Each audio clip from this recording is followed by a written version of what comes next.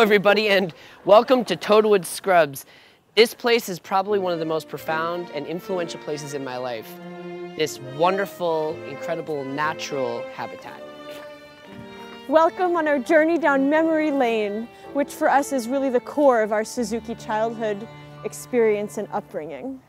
Yumi and I have both met so many of you who have been here, but those of you who have not, we cannot wait to share this incredibly personal and wonderful journey with you. Let's go.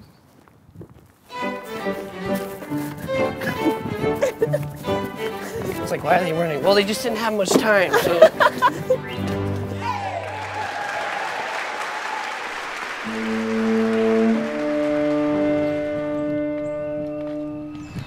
Okay, you ready for the big trek down below?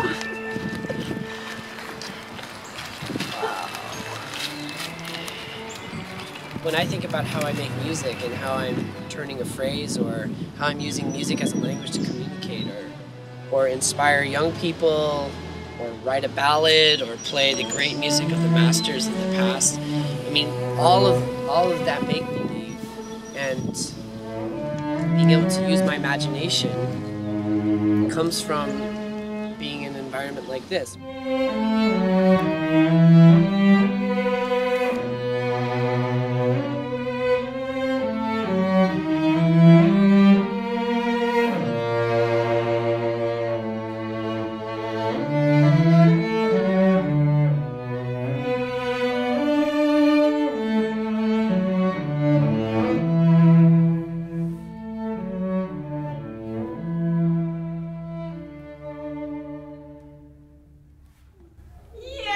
Let's keep going.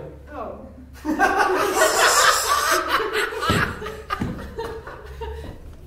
That was great. Let's try. When I think, you know, we get asked this a lot, like what was the musical experience being at our grandparents' place? But you know, for me it was mostly the environment. I mean, that had the biggest impact on me. The connection to nature, the connection to, you know, when I reflect on my time, I was constantly using my hands. The memories are so much about working in the field, working in the garden, you know, the bees, working with the John Deere tractor. And being productive and feeling useful and building a sense of purpose. Yeah. And that music is one way of building that purpose and adding to our world. Yeah. Just the way Grammy's purpose was through pottery, through beekeeping, through viola playing, through her family I mean, those are inseparable parts of the experience of going to Grammy grandfathers for me. And I do remember grandfather being a solid force in my life with the violin, but it was hours in the studio. But those things don't. With it's him. Funny. Like those things were not the. Like I don't remember those the most. Yeah, I agree with you that my experiences in terms of the musical memories and embedded experiences are inseparable from the whole. Yeah. At Grammy Grandfathers. Turning the grain, like making the flour out of... Oh, wow. You know, in the same corner as the alfalfa sprouts. Right, yeah. Like that experience to clay, to unit practicing upstairs next to the piano, to grandfather practicing with me, coming in from... We have a picture of grandfather coming in from working something. And this is one of the images. I mean, he's got his work jeans and his hat and he's doing something, and I was there working on what looks like book 6. You can tell. Well, because the way the page layout is, That's insane. The double, but this is 95, so I was that must have been review. Totally. The point being, your point, and I agree with this, that music and being part of the land and all those experiences were just, there was no difference, almost.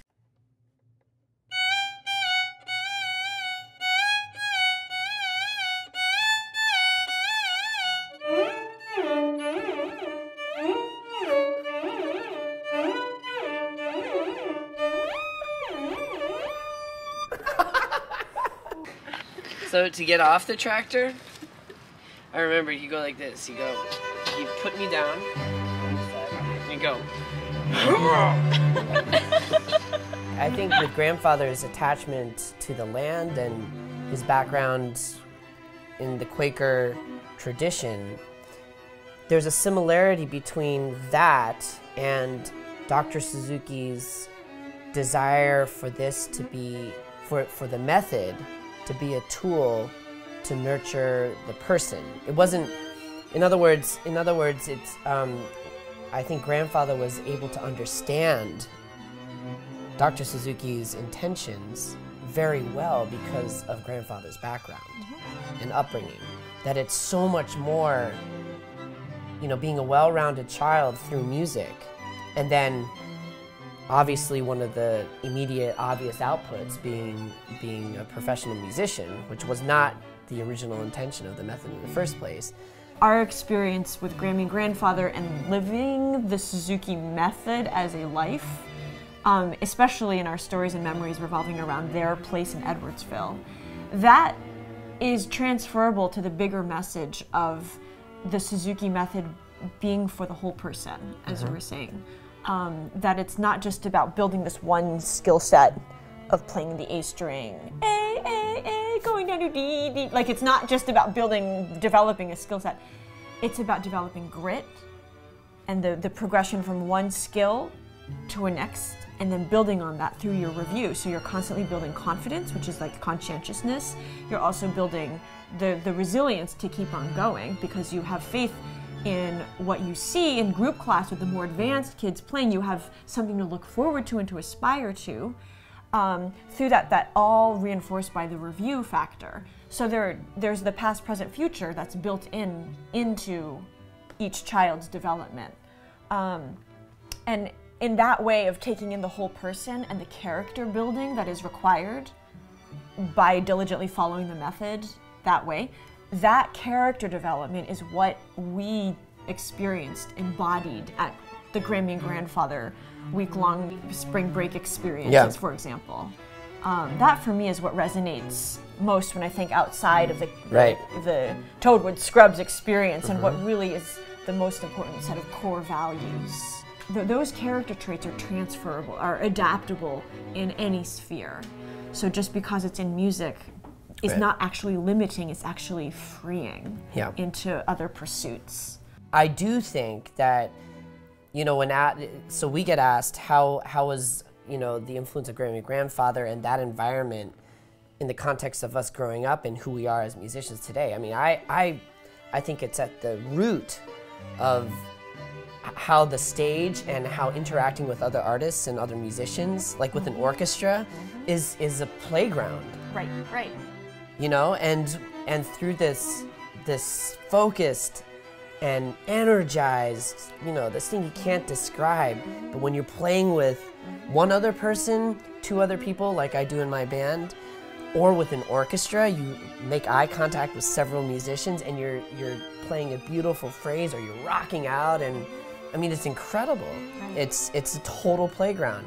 And I think it's because there's so many you see so many possibilities rather than hindrances, because we spent so much time as a young person just reviewing and gaining confidence by the effort that you're putting in day to day. The effort putting in day to day, the discipline, the structure, you know, the freedom comes from all of that incredible structure. That core. So going on that from talking about the day to day factor as compared to the overarching for me as we're talking about this, it's crystallizing how important Grammy and grandfather's presence was in our lives as sort of, the overhead umbrella. But we wouldn't be who we are or where we are without mom and dad's absolutely day-to-day, their grit. We say mom's spine of discipline is now my own spine, is now your spine of discipline. That willpower to go through that every single day, that's not an easy task. Not an easy task. And I think all the parents out there will relate to that. Yes. I mean, you're starting this alumni project, which is allowing people like myself, my colleagues, you know, you're able to now connect so many people out in the field. One of the most rewarding things for me in deciding to move forward with the Suzuki Alumni Project and actually having this initiative move forward, these responses that I receive, I'm so proud of my Suzuki education. Thank you for giving me a way to show my gratitude. Yeah. These are the things that I'm hearing back when I'm asking people to donate recitals in honor of their Suzuki education. Yeah. The Suzuki Alumni Project provides an avenue through which those proud Suzuki kids give their gratitude and pay it forward, really. Yeah. And also pay it back on for their own education, but it's also paying it forward for the next generation. Yeah. The teacher trainers that are yet to go through their teacher training, the Suzuki students that are yet to benefit from that teacher training, and the Suzuki Association of the Americas, without whom none of this would exist, along with the International Suzuki Association and the whole mothership being the Suzuki method. Without this coordinated effort, none of this would be happening. But anyway, it's just been so rewarding to get this feedback.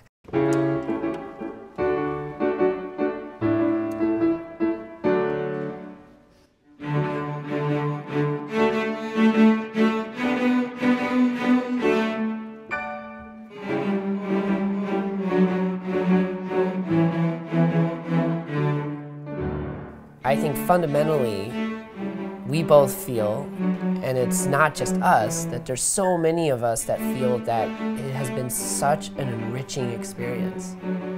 And in a world where we know how beautiful a musical experience can be, and how much joy it brings to people, and how in today's world we need those things so much for civilization to feel connected, that it takes a full, wonderful soul to express that. And the Suzuki method empowers that sort of, that seed within an artist and within a person. We've heard stories of people who are having wonderful lives that are not professional musicians, that credit the structure of the Suzuki method in giving life to their existence and what they do.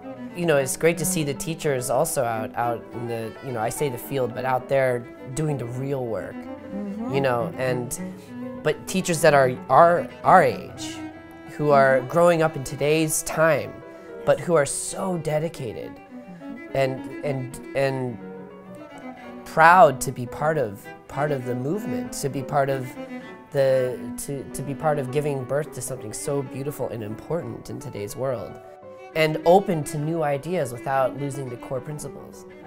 Grandfather would say a method is only as good as the teacher teaching it. Yeah. That is where the teacher comes in, and their own sense of, and our own sense of this is Suzuki paradigm, like constant growth, right? We never stop growing. Put me in my grave the day I stop growing and changing and challenging myself, right? And that is also a core fundamental Suzuki principle. So each of us carries that obligation, whether we're Suzuki kids ourselves or Suzuki kids in a Suzuki teacher avenue, or as a performer, or in in an administrative Suzuki role, all of the above for some people. Yeah. But the constant growth of introspection, but also looking out and seeing what we can learn from the world around us, while reinforcing and revisiting constantly those values that are the building blocks of the Suzuki method. That is also part of our process in this extended family. Yeah.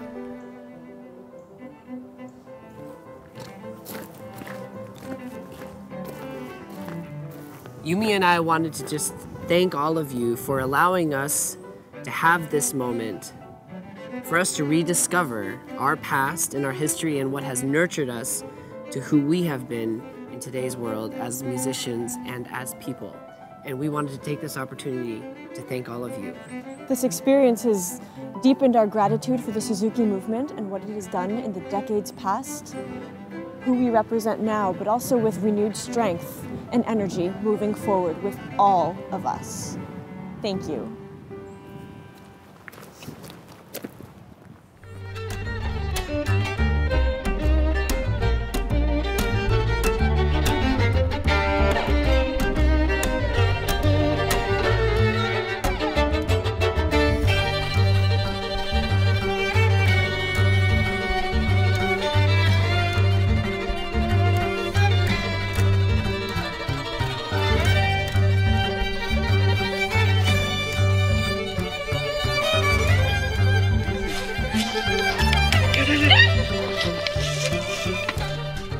So right here was where the tractor parked, and under here is where there's buried treasure underneath the cement. Pretty amazing. It's probably, the treasure's probably worth about $10. But it was the magic and the imagination that counted. Very special.